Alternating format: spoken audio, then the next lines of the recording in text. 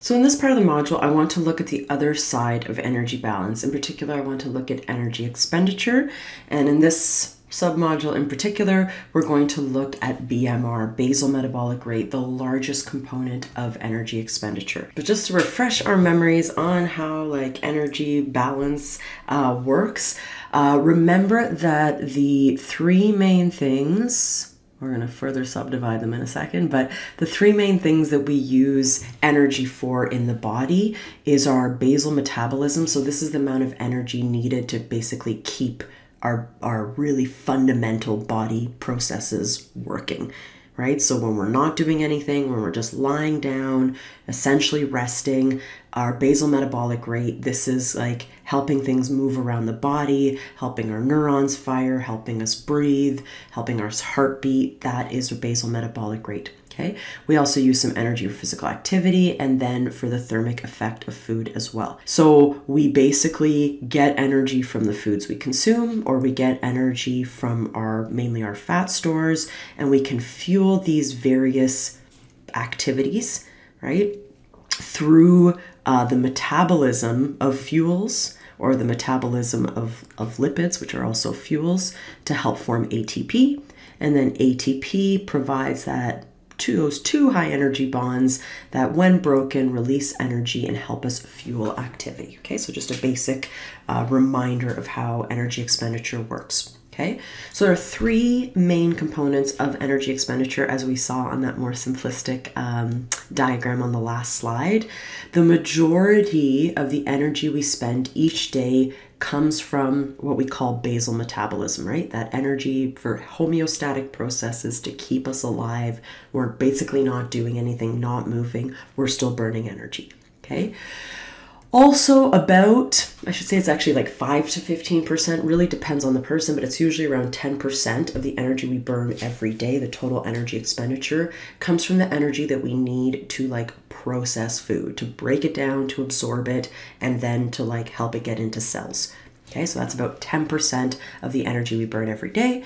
And then depending on the person, but let's say about 30%, maybe 10% up to 30%, sometimes more in an athlete. The rest of energy expenditure comes from physical activity.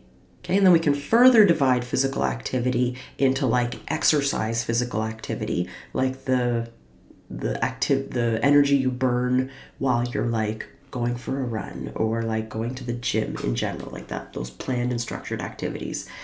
But actually what's interesting is that most of the energy we burn from physical activity actually comes from non-exercise processes, and we'll get to that in a different submodule. Okay, but in this module, I really wanted to focus on basal metabolic rate. And this is, like I said, the energy expended for homeostatic processes. So keeping you breathing, keeping your neurons firing, keeping your heart contracting, right? All those basic shuttling things around your body, all those basic processes that are so essential just for homeostasis, just to keep our body in that steady state, allowing it to do all the things that it needs to do. Okay, in general, right, a large review from 2014 suggested that the average BMR of humans is about 0.863 kilocalories per kilogram per hour. Right? So in just to use simple math here, in a 100 kilogram person, okay, which is over 200 pounds, but just to be simple here, in a 100 kilogram person, they are going to be burning about 86 kilocalories per hour just to keep the body alive. Okay, and of course that is going to vary. So the authors of this paper really made a point to say that you can't just use this number. There's large variations. People are going to be very different. This is not a number that you can just apply to everyone, because basal metabolic rate is dependent on many factors. And I keep saying basal metabolic rate, but technically this paper focused on resting metabolic rate.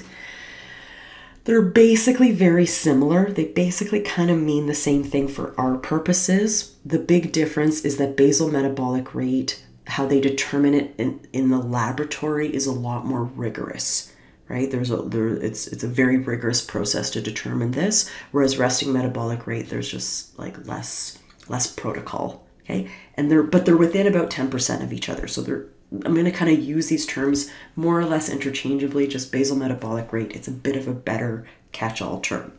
Okay, so what I just said before applies to resting metabolic rate, but we kind of mean the same thing here.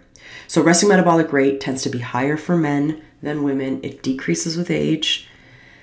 In individuals with overweight and obesity, they tend to have a lower resting metabolic rate, so this number would be lower. They're technically burning more total calories, but fewer calories per kilogram of body weight because they weigh more. And this is unfortunate regardless of sex. Adults with a BMI of over 30, so what we might clinically call obese, have the lowest resting metabolic rate. Okay, so it doesn't just linearly increase with weight. It tends to be higher at higher weights. The absolute value tends to be higher, but the rate itself tends to be lower. So the next few studies, or the next few slides, go over some of the findings from this large review that we talked about on the last slide. And basically all this slide is showing is that for men, triangles, women are circles. In general, men versus women tend to have lower resting metabolic rates than men.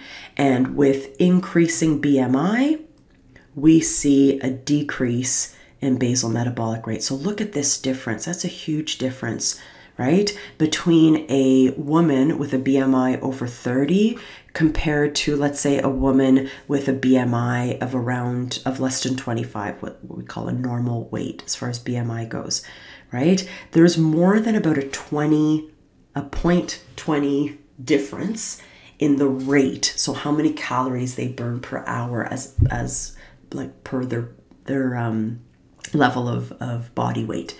Okay, so this is one of the reasons it is more difficult for an individual with obesity to lose weight, is because they do have a lower resting metabolic rate than individuals that are leaner.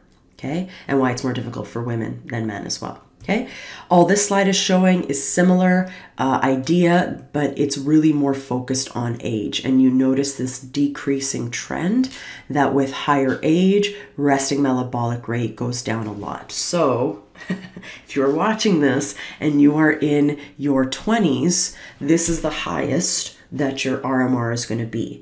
And as a general rule, people find it more and more difficult as they get older to maintain a lower level of adiposity. And part of the reason for that, it's not just one thing, but one of the main reasons for that is a decrease in resting metabolic rate, right? So enjoy your higher RMR while you can, but typically it tends to decrease with age. And then if we want to keep adiposity at a particular level, we typically have to make more changes as we get older. And this last slide just kind of puts all of those same concepts together. Okay, so here we have men, here we have women. So the squares here, the diamonds, I should say, they represent normal weight individuals. And in normal weight individuals, we also see that with increasing age, there's a decrease in BMR. Okay, but those decreases in BMR are really more profound when we see obesity as well. So as people get older, and if they're women, and if they have obesity, right, we do see reductions typically in this resting metabolic rate, making it more difficult for some people versus others to maintain an energy balance that promotes health. So since RMR is such a huge component, 60 to 75% of energy expenditure, such a huge component of energy expenditure and energy balance, what do we do about it, right? It makes sense that someone with a higher RMR, they're going to burn more calories and have a propensity to be leaner, right? But how do I as an individual increase my resting metabolic rate? Now you might say, well, you build muscle. And that is true. Muscle is part of our lean body mass, and it is more metabolically active than adipose tissue. It burns more calories per hour than adipose tissue. But quite honestly, the majority of what determines our RMR actually is basically the output, the functioning, and how metabolically active non-muscle tissues are, non-muscle lean tissues are. like the liver, the kidneys, the heart, and the brain, right? Yes, increasing muscle mass will increase energy expenditure. And that's typically a good thing, right? But you have to increase it quite a bit to see significant changes. Whereas we notice if we kind of measure out the differences in the non-muscle lean body mass, we notice huge increases in resting energy expenditure over small increases in just the mass of those structures. And kind of following up on that as well, this next slide breaks down basically how metabolically active different tissues are. And you'll notice that, yeah, of course, skeletal muscle is more metabolically active than adipose tissue, but skeletal muscle metabolic rate is not even close to in the magnitude of the metabolic rate from all of these other organs. And they actually believe that one of the reasons why metabolic rate decreases with age is the activity of these organs decreases with age as well. Okay, so I'm not saying don't build muscle mass to improve your metabolic rate. Of course, that is an avenue. But what I'm actually really arguing is that a lot of metabolic rate you can't do much about. You can't make your liver bigger. You shouldn't try to make your liver bigger. You shouldn't try to make your heart bigger. There's complications from that. What determines the mass of these organs and the metabolic activities of these organs is largely genetic in nature. It largely has to do with your parents, right? And what you have gotten from them, right? So what else I'm trying to argue here is one of the main reasons why it's so difficult for some people than other people to lose fat mass from the body, and it's easier for them to gain fat mass on the body, is because they're just not burning as much. Why are they not burning as much? The large part has to do with what they were born with and the metabolic activity of their body that, they have no say in. Of course, increasing muscle mass plays a role. Yes, it does. But not so much not as much of a role as what you have been kind of born with based on, your genotype being expressed. Okay, so keep that in mind of why it is easier for some people to burn through calories than others. And kind of on the other side of this as well, you might be someone or someone that has a really hard time putting on fat mass. They want to gain weight and they have a really, really hard time. And every time they eat something, it's like it's almost gone. And there's a good chance that they just have a more metabolically active body, right? That's not their fault. It's what they were born with. And that's something that's always going to make it a bit more difficult for them to add fat mass to the body, although they can always increase their skeletal muscle mass. There are genetic limitations that we have to keep in mind here, right? And since this is such a large aspect of energy expenditure, I'm not surprised that there are such variations in body mass in humans. So in the next couple of submodules, I want to look at the more controllable aspects of energy expenditure, the modifiable one, in particular physical activity. And I'm also going to look at something called the thermic effect of food, which accounts for about 10% of energy expenditure. So I'll see you in the next unit.